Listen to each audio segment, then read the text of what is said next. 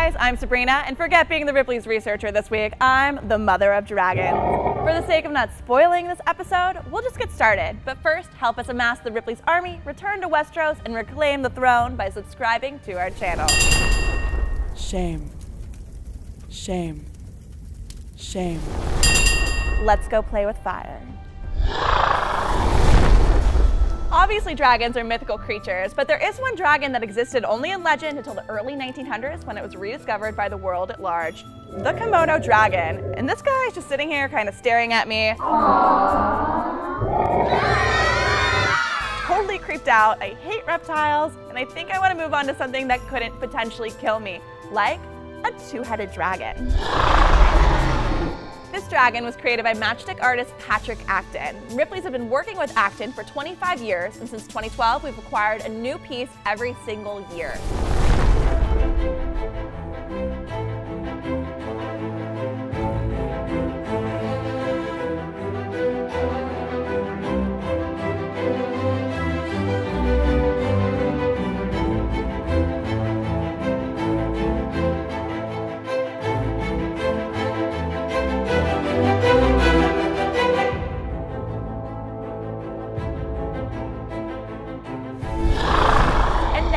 This guy. And instead of 3 petrified dragon eggs being gifted to me on my wedding day, because who knows when that's gonna actually happen, it was hand-delivered and hand-assembled by Acton himself. This piece is awesome. It moves, it makes sounds, and it breathes fire? Maybe? So in Game of Thrones, the very best blades are forged from a super strong but incredibly light substance known as Valyrian steel. Acton has the Matchstick version of Valyrian steel down to a science. Using 273,000 matchsticks and over 9 gallons of glue, it took him over 2,000 hours to complete. Nearly every stick had to be shaped before being glued into place. And that's not all. Acton's dragon features animation that includes wing movement, menacing growling sounds, red glowing eyes, and nostrils. At 5 feet tall, 12 feet long, and with a wingspan of 10 feet, that's no easy task. We had a chance to strike up a conversation with Acton while I was here assembling this beast. The 6th of 7 siblings, Acton grew up in Gladbrook, Iowa. He began matchsticking in 1977 and even ran a tourist attraction called Matchstick Marvels to display his work.